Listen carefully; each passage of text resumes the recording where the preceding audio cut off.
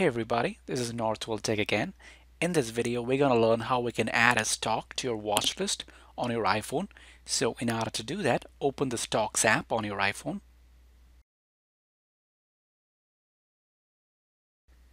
And once the app is open, tap on Edit, which is at the top right.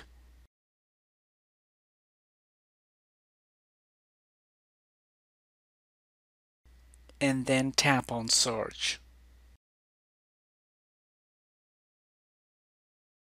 And then go ahead and search for the company name or the stock symbol.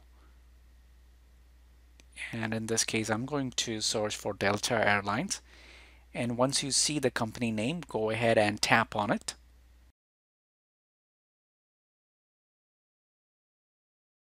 And once you tap on the particular stock symbol, you should see a screen like this, and you should get an option to add to your watch list.